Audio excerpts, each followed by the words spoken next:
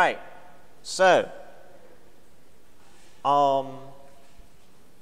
before we start, before we start at all, this should be up on Blackboard for everybody, unless I missed a class somehow, which isn't impossible.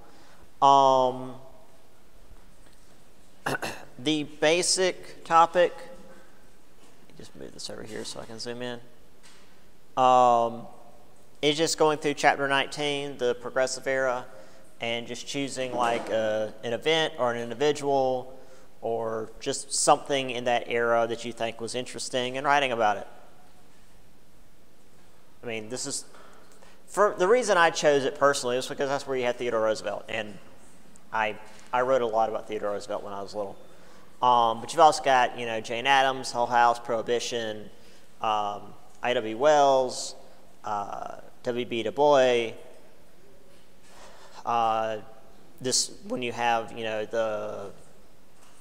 the city, the political machine bosses, all of that. So there's plenty you can write about in that era. Now, that said, you're welcome to go beyond that. You can expand into imperialism or do something else entirely. So you don't have to do the progressive era if you don't want to. You can go as far back as, well, don't go earlier than the Old West because that was the first paper. And you can go as late as, we're going to get to the Cold War-ish. I'm going to show you guys a documentary for the Cold War. So, you can go that late. But as usual, just let me know. The paper's not going to be any different in terms of length. I have here, this is, again, one of my older classes, so the language is a little bit different. But I have here the only sources required is the book. That is to say, if you don't use any outside sources, at least use the book.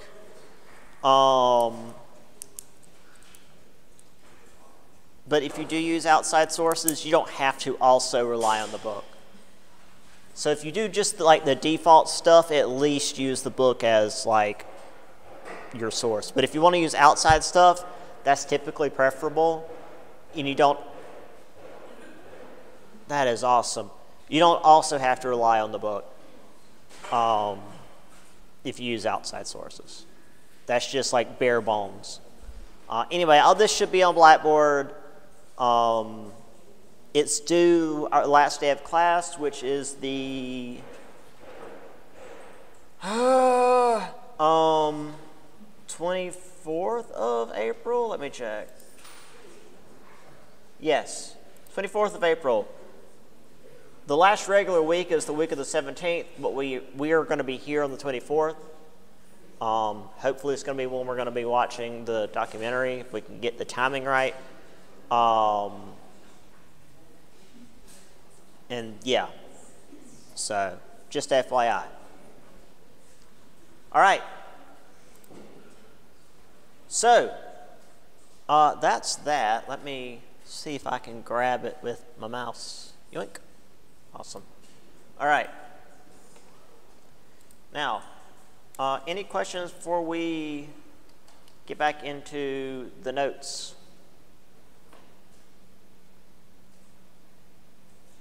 I guess not. To remind you guys, because this is a question I got last time, again, I do drop a grade, so if you didn't do your first paper, you're going to want to do the second paper, so I can drop that first paper.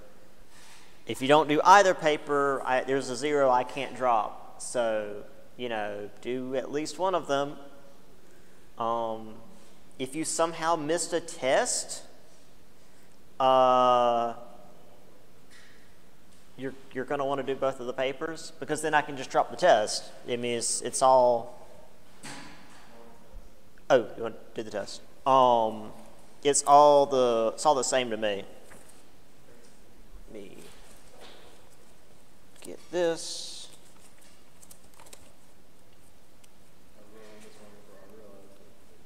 No, it's fine. Well, actually, you know what?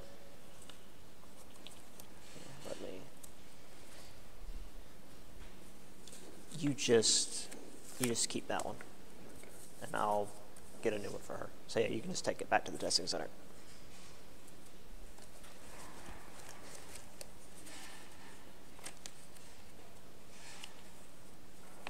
There we go. You're good. Appreciate it. Okay. Ba-da-ba-da-da. Right. Yeah, grades. Make sure you don't miss more than one assignment because I can only drop one. I mean, try not to miss. Best case scenario, don't miss any so I can drop the lowest, but if you're doing really well, then you can afford to not do one. But, you know. Yeah, so if you guys don't have any questions, we can get back into the material. What's up? Okay, so let's say that I did the first paper, Mm-hmm. and do we have to do the second paper, or do you automatically drop the first? Correct.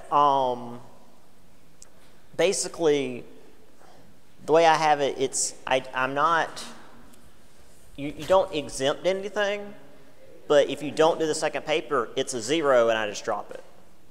So, yeah, as long as you're happy with all your grades so far, you don't have to do the second paper and I'll just drop it. But if, like, you want one of your test grades dropped, do that second paper so I have all the grades, and then I'll just drop one of the tests. Yeah. For you, I think you're fine. I mean, if you want to do the paper, you know, as like cushion in case, you know, you maybe don't do so well in the next test, which again, pattern-wise, you're doing fine. Also, I will just add to that, since I need everybody to be here for the final exam, I can't drop the final exam. But if that's your lowest grade, I just won't drop anything so that everything will be weighed less. So rather than it being out of 5? Yeah. Rather than it being out of 5 grades, it'll be out of 6, so they'll all be less percentage-wise, and you'll get the best possible grade. So that's how I do the math at the end of the semester. So if your final grade's your worst, and you've done all the other tests and papers, then I just don't drop anything so that your final grade won't hurt as much. Because the final grade weighs as much as everything else. It's not like 50% of your grade, which is dumb. Yeah.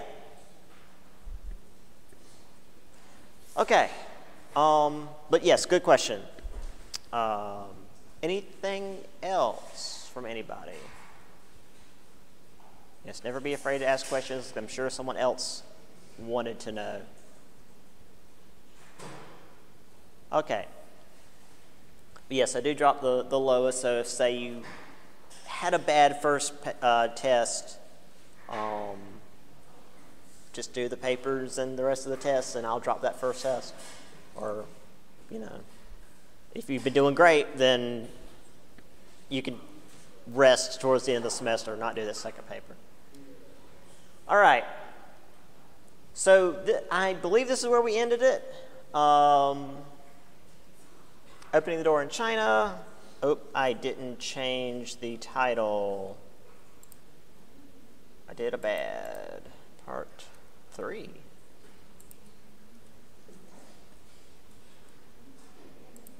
All right. Okay.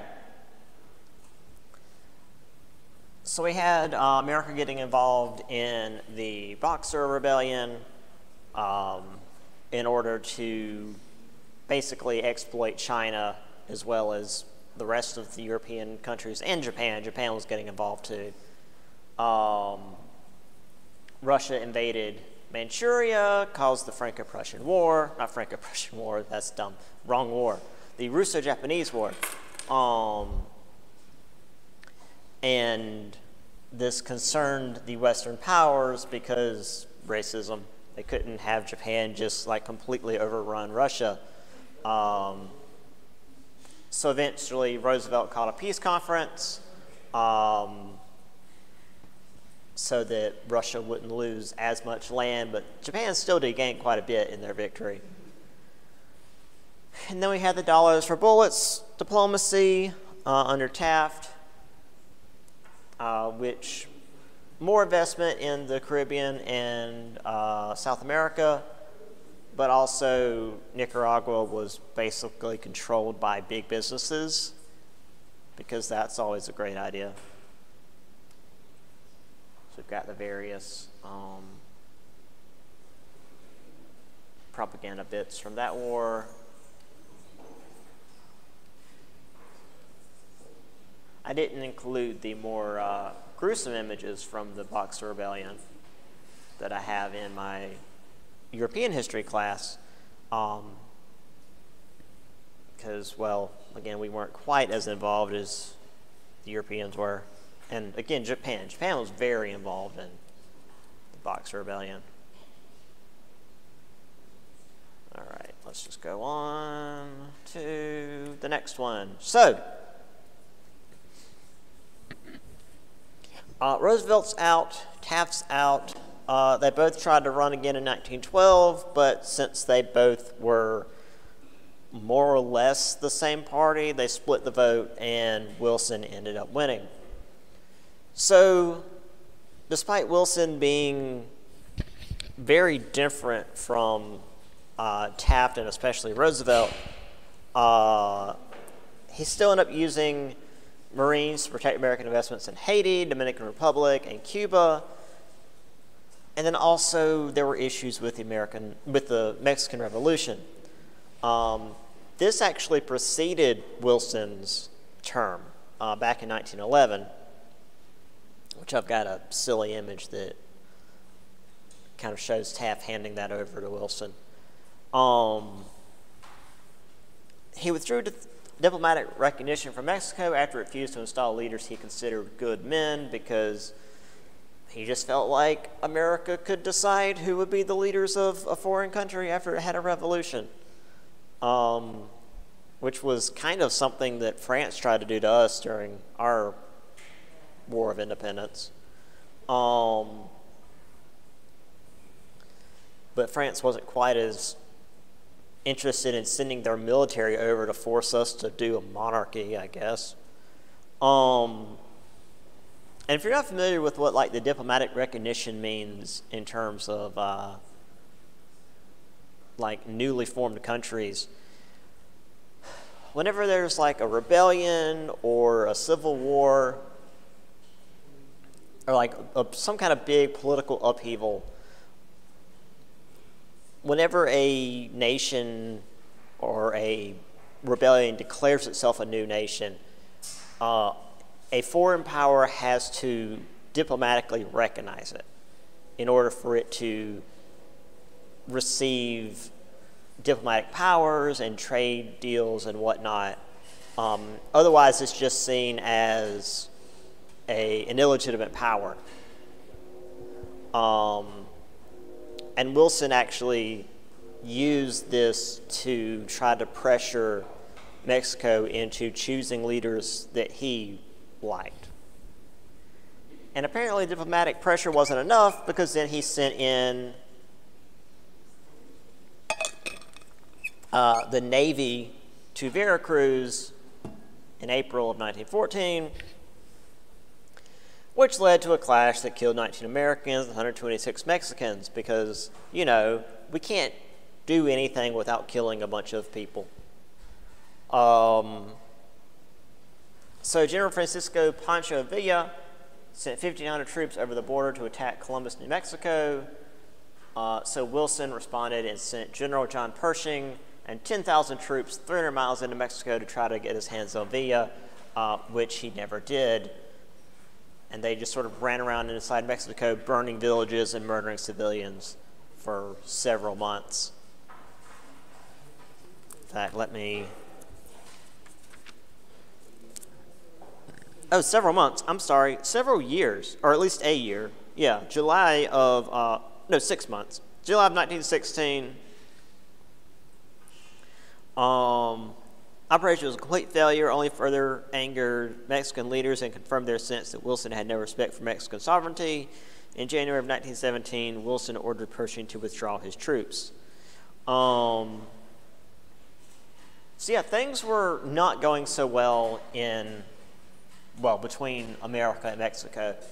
And if you're familiar at all with like world events between, say, 1911 and 1917, there was other stuff going on at this time, like, you know, a world war in Europe.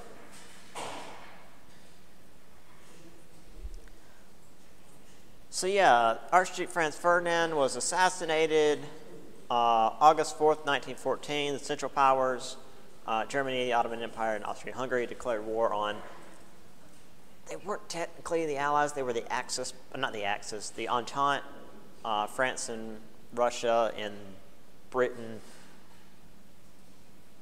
sort of joined. For our sake, since this is an American history class, we'll just say it was Britain, France, and Russia. But technically, Britain was like an independent power. It just happened to be fighting Germany.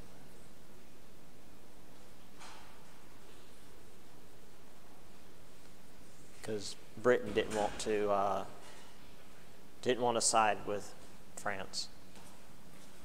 Thank you.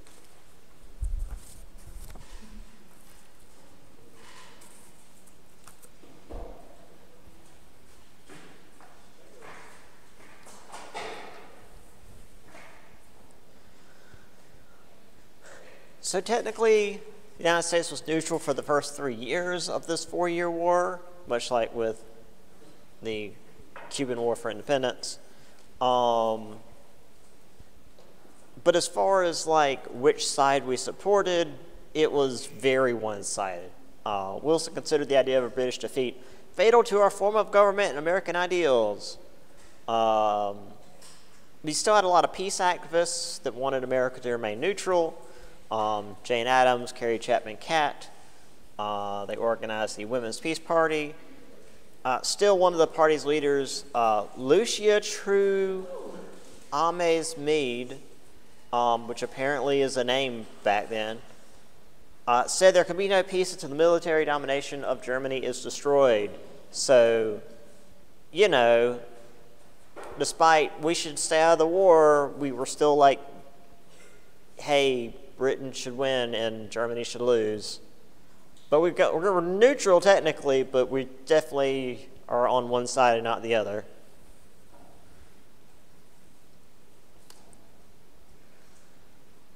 So here we have a depiction of how we saw the Mexican Revolution supposedly running towards progress, but not making any headway.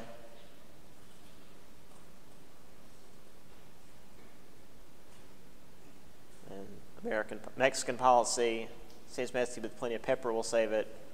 And the pepper being just add force to it.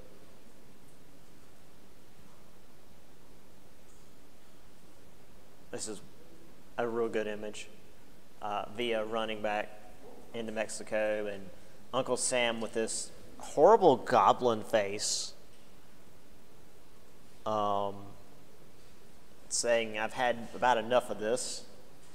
Looking like an old man that's tired of kids on his lawn. He's got the shotgun.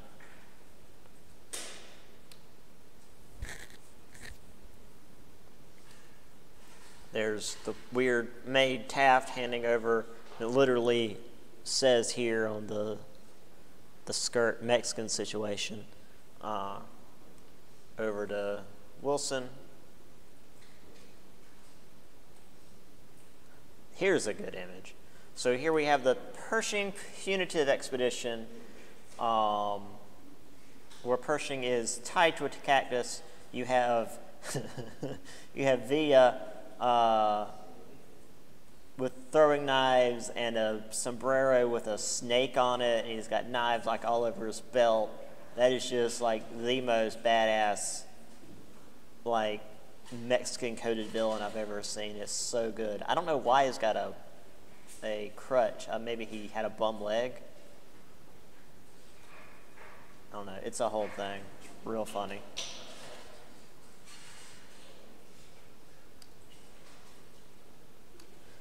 Anyway, Wilson's steering us between war and intervention, yada, yada, yada, towards justice, which I guess was sitting on our hands and doing nothing.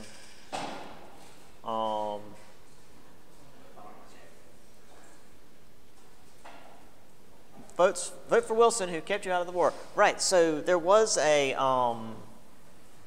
election in 1916, because, the election that Wilson won was in 1912, and then the war started in 1914, and Wilson kept us out of war for 2 years. And so Wilson's big platform was, I've kept you out of the war that we already know is real bad, because, when the war started, most Europeans were like, oh, this is going to be over in, a few months. We'll be home by Christmas, no big deal. And then the trench warfare started. And, Americans realized, oh, we don't want to be a part of that. However, here it's saying, what's that? U-boat blockading New York? Tut tut, very inopportune. So, someone from this particular magazine, not so into the anti-war ideals of Wilson. So we have a lot of these.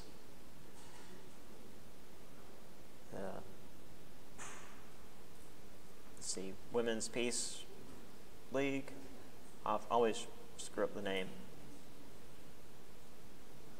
Women's Peace Party. Again. Yeah, so got all that. Anyway.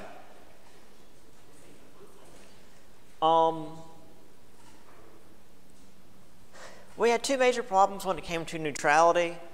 First off, as we said, we were a lot closer to the Allies and the Central Powers, in particular, a lot closer to Britain than we were to Germany. The Allies purchased $750 million in American goods, which quadrupled over the next 4 years. The Germans bought $350 million in 1914 and shrunk to $30 million by 1917. And there's a reason for that, which we'll get into here in a little bit. Also, loans, which is technically the same problem, at least according to the book. Wilson claimed loans were against the spirit of true neutrality, but within a year he allowed loans. By 1917, the Allies had $2.2 billion in loans, and the Germans were given $27 million in loans. Now, I mean, this might just be me, but I feel like if you've got two sides that are relatively equal in strength going to war with each other, and you're giving them both money, you're just extending the war. I mean, compared to, say, current events today, where one power is supposedly several hundred times stronger, and you support the power that's being attacked, that's different than when you've got three major powers in Europe versus three other major powers in Europe. It just seems like sending them both money is just prolonging the war.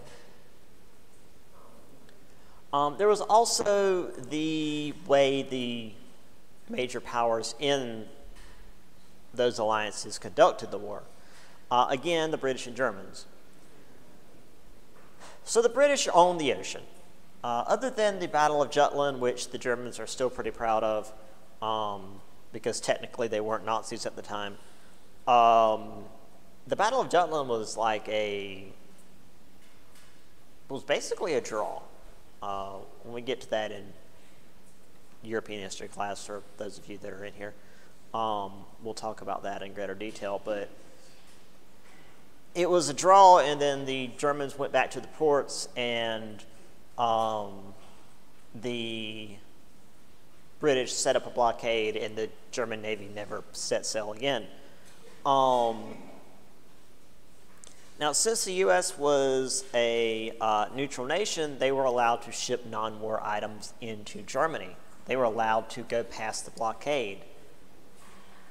Technically, by law, but the British blockade still stopped American ships and wouldn't let them through, and Wilson just let that happen. At the same time, Germany, having to adapt to the British blockade, had developed the U-boat, as we're all pretty familiar with.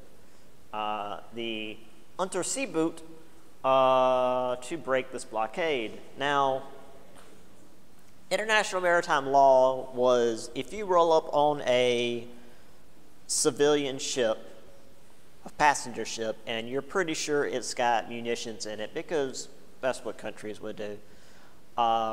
You were to tell the passengers to get the hell off the ship, and then you would sink it. If you're in a little U-boat and that ship has munitions on it, but it also has military personnel who will shoot your ship, your little U-boat full of holes, surfacing and announcing your presence usually wasn't best for your survival. So torpedoing a passenger ship, even if it's full of munitions, was seen as being not in good taste. The Lusitania is the famous one, sunk by U-boat May 15th, 1915, killed about 1,200 people, 128 of them were Americans. That's the only ones we cared about. Many rallied for military action like Roosevelt. Wilson, however, stuck to the peace policy, managed to win the 1916 election, but only after he demanded that Germans accept strict accountability and pay a settlement to the survivors.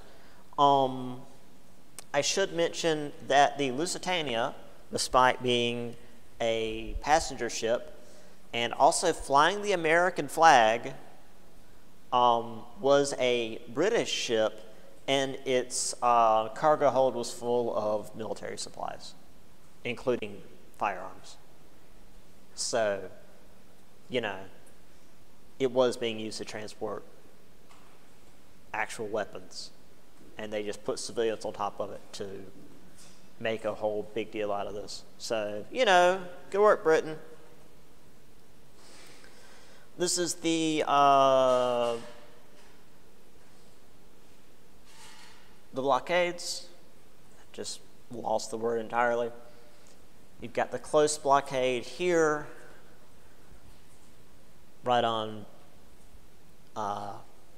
Germany's main ports, a larger blockade out this way, and then a much further blockade here and up at the North Sea.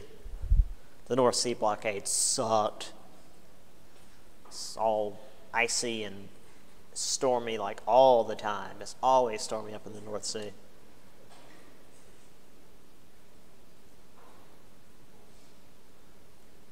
Here's the British and German flotillas at the end of the war.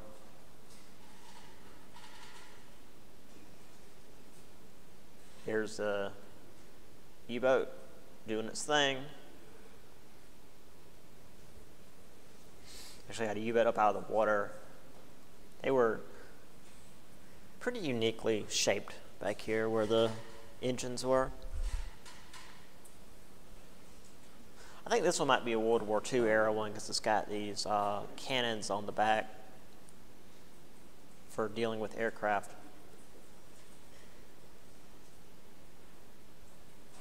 There's another one there. Actually, that one's got a big old gun on the front. That's almost an anti-ship gun. That is an anti-ship gun.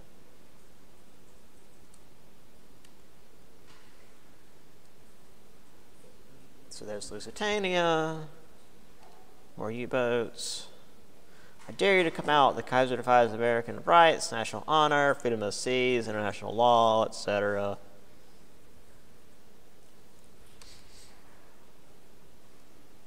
Oh, right. So there were a bunch of Irish aboard the Lusitania as well. And they also used the sink of the Lusitania to try to get the Irish fighting in the war. Because at this time, the Irish were fighting really hard to get their independence from Britain. This was during the Easter Rising, and in response, Britain just like shelled the hell out of Dublin. So Ireland wasn't fighting in the First World War, not really.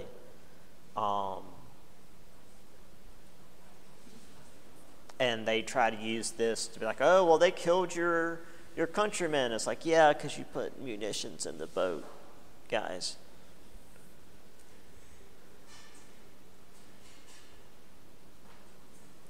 There again, more propaganda. More propaganda. There's a whole lot of propaganda for the Lusitania. Here's an actual like newspaper clipping. Lusitania sunk by submarine, probably 1,260 dead, twice torpedoed off the Irish coast, yada yada. Liberty Bond is shot. Every Liberty Bond is a shot at a U-boat. Here's the thing. I don't know what they're trying to do with the German accent, but basically, whose boat is that? It says, can't you see him, a blooming Yankee, and it's got Lusitania there on the back. John Bull used the American flag for protection. So, like, people understood what was going on, even if we were using it to fuel outrage against Germany.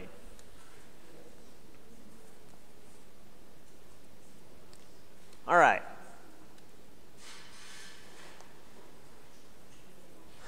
So, January 22nd, 1917, back to Wilson. Needed peace without victory. Neither side wished to end the war that so many had sacrificed themselves for. 1915 to 16, Germany pledged to not use the U-boat to keep the U.S. out of the war. But by February of 17, they continued to use unrestricted warfare, which is to say the U-boats were just going to hit anything that was floating.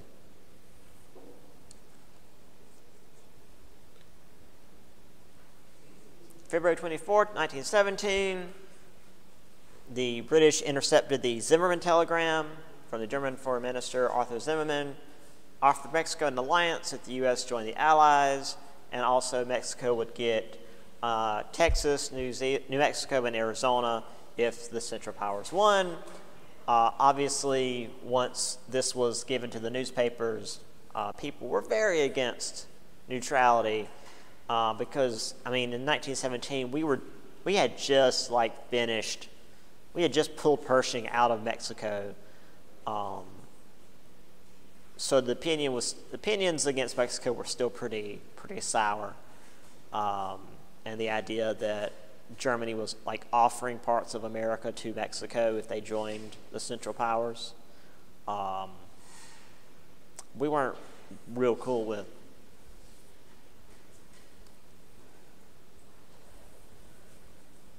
So February, March, more American ships were sunk.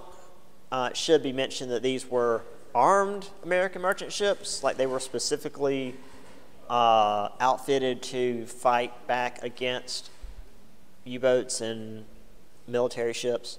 So this wasn't like more Lusitanias that were supposedly defenseless passenger ships. These were specifically taking supplies to Britain.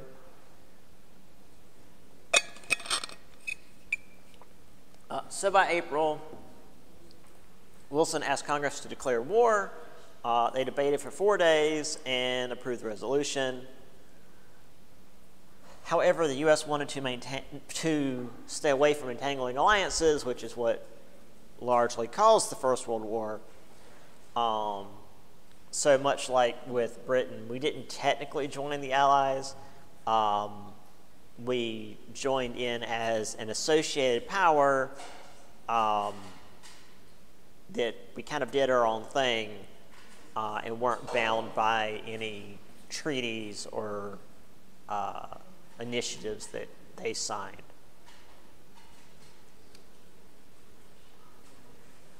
Still, though, as we saw with even going to war against Spain, we didn't have a huge standing army at the time, so it took a little while to get troops together and trained and sent over the Atlantic. So the first major thing we did was send American warships over to fight German U-boats with the British. The Bolshevik Revolution happened, which caused Russia to pull out of the war and allowed for Germany to focus all its strength on the Western Front, leading to a, let's see, we have 2-month battle in the Argonne Forest. Eventually, though, the Allies broke through and began marching towards Germany, and Germany finally did surrender in November of 1918. November 11th, 1918 specifically. But that's the cliff notes. The next several, well, literally the rest of the chapter is about the home front, because that's more of what we got into.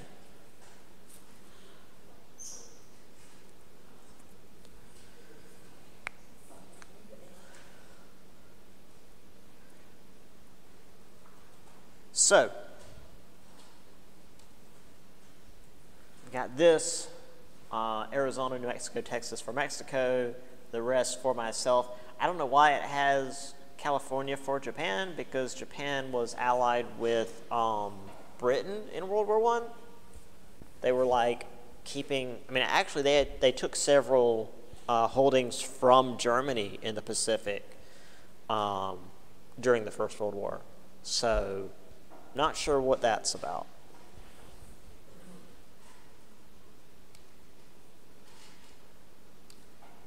There's the Zimmerman note exploding in the Kaiser's hands.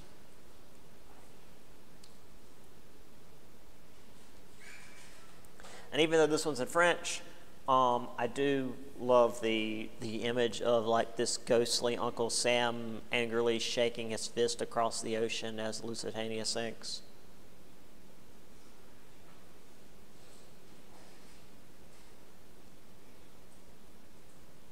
There's just your typical American warship. If you remember the ones from back in like the 1890s, these ships look a bit more modern. They're not quite as rounded. They don't like they'll tip over in a light breeze. They're a bit more sturdy, a bit more angular. They still have the big ass smokestacks though. So we're getting towards what we consider modern battleships.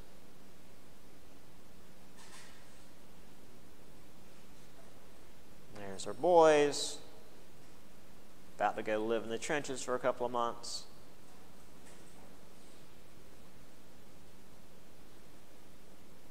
There's the German being a guerrilla, I guess.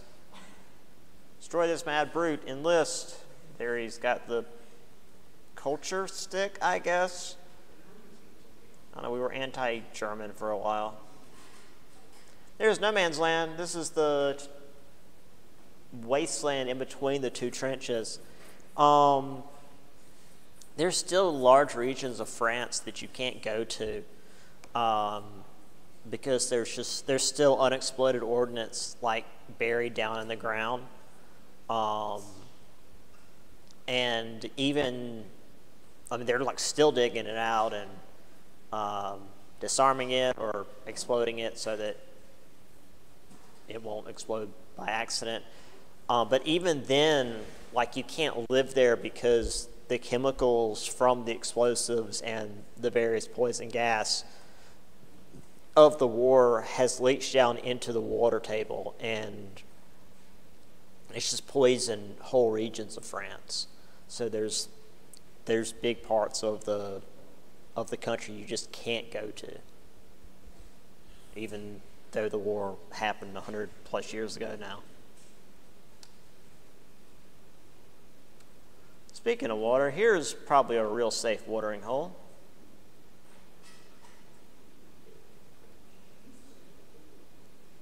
There's the end of the war. It's Holland's problem. Kaiser, Crown Prince, and Hindenburg go to Holland because they were technically neutral.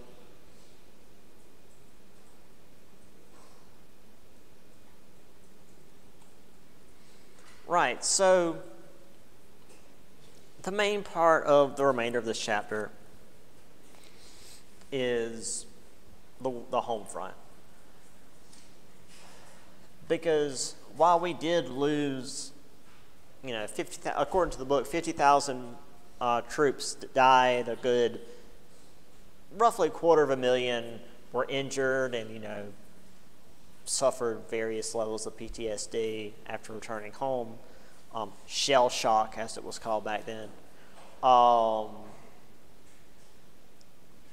The biggest change really happened at home due to how much the country had to adjust to such a large-scale war, despite only being in it for like a year.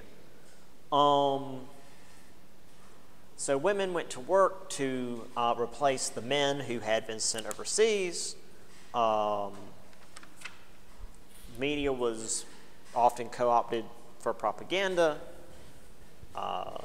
Progressive government and business practices were used during the Great War.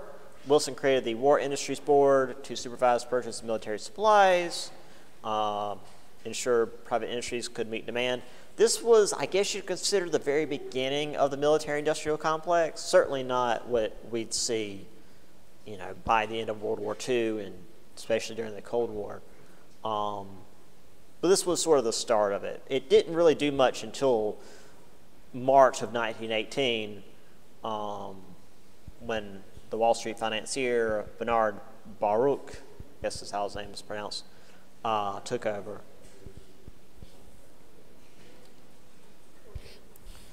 Labor mobilized, National War Labor Board. They continued to use the National War Labor Board even outside of times of war to take advantage of the laws put in place during the war. So, you know, you win some, you lose some. Settle labor disputes, avoid strikes, attain an 8-hour workday, time and a half for overtime, labor's right for collective bargaining. They were not able to achieve equal pay for equal work for women because 1918, I guess. More than 1 million women did take up jobs that were normally seen as being for men because, again, men were largely sent off to the front lines. This wasn't quite the time of Rosie the Riveter. Again, that's more World War II. But this is just that in a smaller scale. This is proto, well, this is just, again, the smaller scale of what we would see later.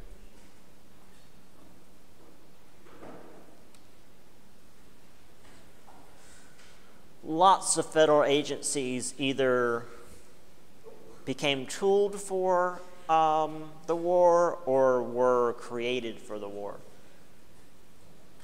Herbert Hoover, a name we're going to see so many times until the end of the semester, became head of the Food Administration, increased food supply with voluntary food conservation, children planting vegetable gardens. Hoover felt this was just as real and patriotic an effort as the building of ship or the firing of cannon. Pretty much every new federal agency we're going to see from now until the end of World War II, Hoover's going to be in charge of. It's real weird. It's like he took every federal job he could until he became president. Also, railroads were regulated to make sure that troops and supplies were efficiently moved from place to place. You know, unlike if you ever try to take Amtrak now and you're going down the line and then you just stop for 3 hours because a freight train decided it wanted to go first.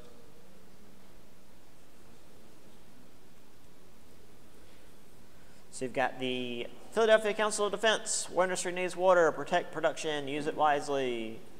So, you know, conserve water. Don't just leave faucets running. I mean, do that anyway, because we are sort of running out of fresh water.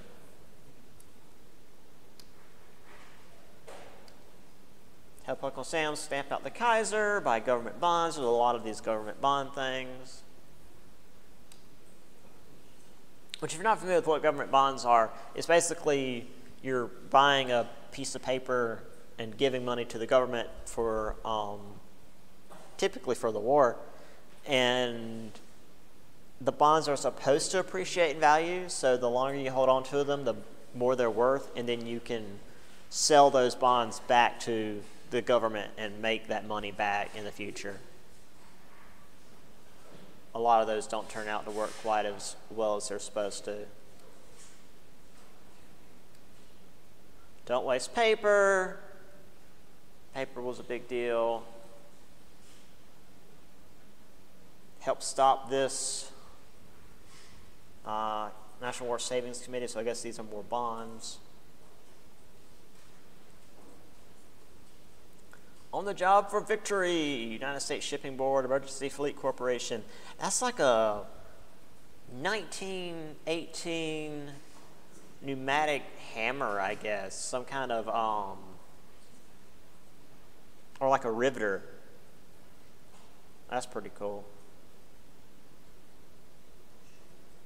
Slap those ships together and hope for the best. This is World War II. Together we can do it, labor and management. You can tell by the tank and the very advanced airplane down there. That ain't World War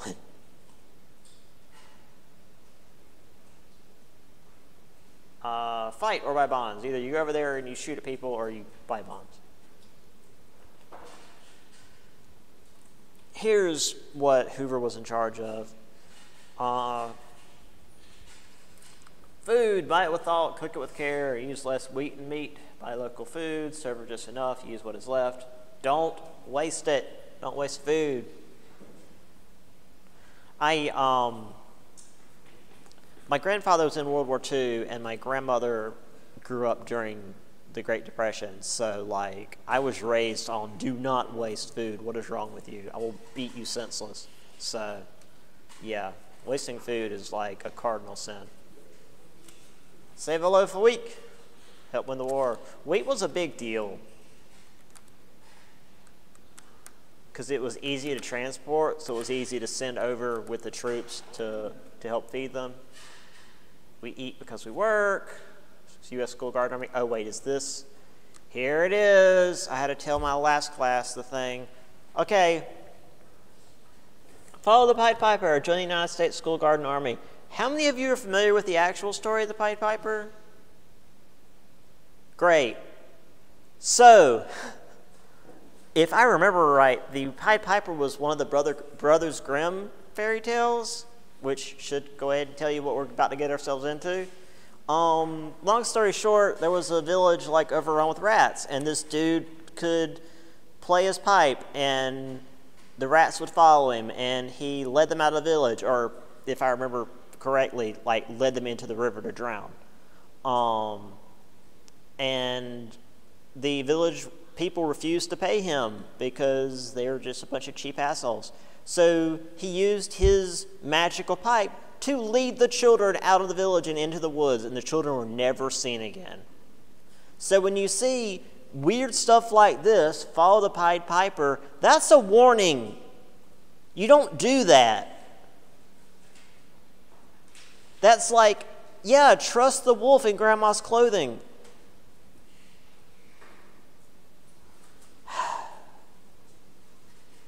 Anyway, and I told my class yesterday too, it's like if they can make a freaking stupid Winnie the Pooh horror movie, they need to make a Pied Piper horror movie, because that was actually a horror story where he just leads the children out into the woods and they're never seen again.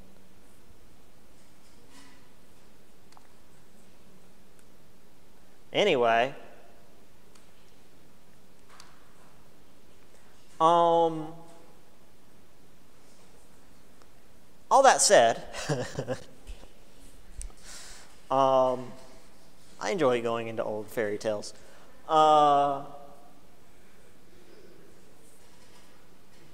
just because the United States is at war doesn't mean everybody agrees with the war now. Wilson created the Committee on Public Information, led by the Denver journalist George Creel, to create propaganda and inspire patriotic fervor. They encouraged reporters to censor their war coverage, create film reels to show the Allies as savers of civilization, Central Powers as savage beasts. Again, my European class, we're going to get, once we get into World War I, the Battle of the Somme was a major British offensive. This was before America actually got involved, so you guys don't actually need to know this, but just to give you guys a little context. The Battle of the Somme was this major British offensive. They brought in artillery shells for like a week.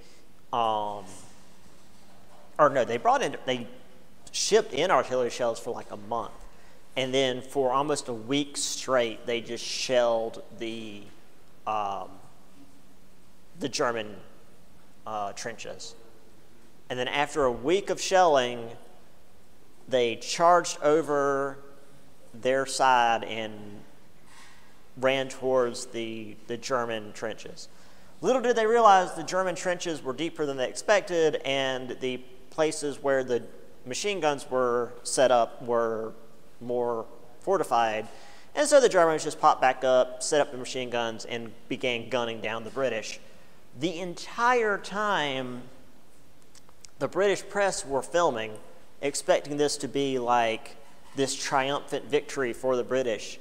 And they just sent the film reels back to London completely uncut and showed them in theaters all throughout the city. And it led to like riots and people passing out in theaters because they're watching their boys get shot to pieces in the fields. So immediately they're like, oh, we need to actually like maybe edit some of this before we share it with the general public. So, yeah, Britain found that out the hard way.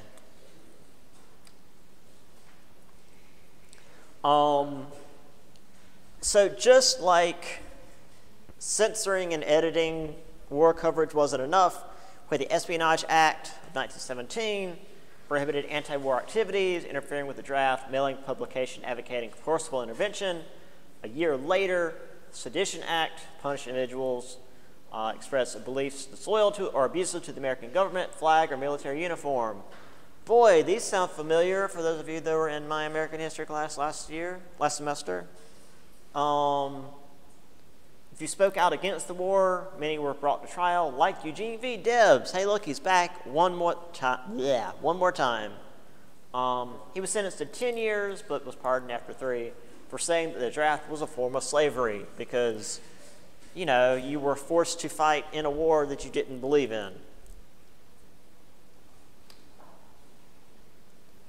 American Protective League.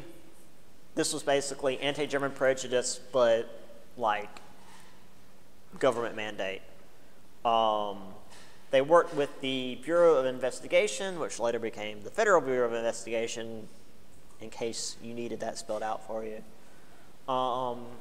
They basically spied on any German residents suspected of being spies to the enemy. Essentially, anybody that spoke German or partook in native customs were seen as being not true Americans. You know, because why not? Even though German ancestry was like the largest portion of Americans at the time. So we have U.S. official war pictures. Imagine lugging that thing around. In fact, I don't remember the name of the game. There's this, I think it's it's clearly, it's multiplayer. It's like a World War II multiplayer shooter, but you can actually play as the person taking the pictures. Taken with the camera and trying to record everybody else fighting. And you do get points based on like the composition. It's a whole thing. Eat more cottage cheese. Blech. I'm not a fan of that. This is actually in the book Gee, I wish I were a man. I'd join the Navy. Naval Reserve or Coast Guard. The book actually, the one on the book actually says, be a man and do it, United States Navy recruiting station. I knew some guys that were in the Navy. I worked with them when I was working at GE. I think she'd be just fine in the Navy. Buy Liberty bonds. I pledge allegiance and silence about the war. Don't say things about the war. This is obviously during Vietnam, but same idea. Don't register for the draft.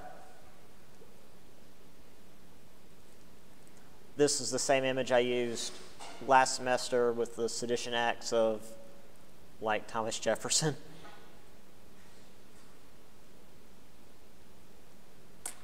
This is technically the sedition bills that are being used post-World War I, because we had the Red Scare, two drastic sedition legislation, swat the fly but use common sense. You'll get the fly on your forehead, but if you're using a sledgehammer, you might get a little bit more than the fly. I really like the way his goatee's drawn here. Very fluffy. I also like how this is just written in the newspaper. One of the most nearly perfect systems of Secret Service work ever launched. With the wealth and brains of Chicago and the country behind it has its origin in Chicago. Cool. But it's like, hey guys, there's this secret thing happening. We're going to tell everybody about it. You sure?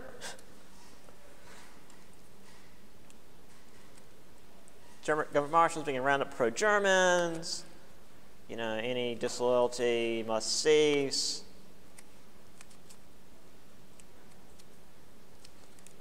Oh yeah, this is like disloyalty includes like strikes in production because you're seen as like delaying production of war material, so you're helping the Kaiser or whatever. And I just threw this in because, I don't know, I found it years ago and thought it would fit.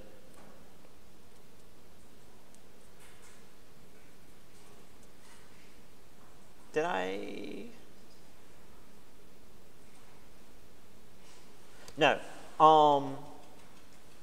We will, because this is actually where my Tuesday, Thursday class is, so we're going to stay on the same pace, and we'll continue, today's Wednesday, next week. So we'll finish up the chapter with waging peace on Monday.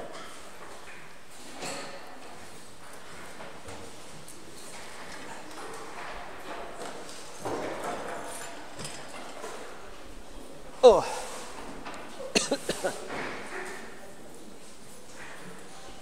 Come on now.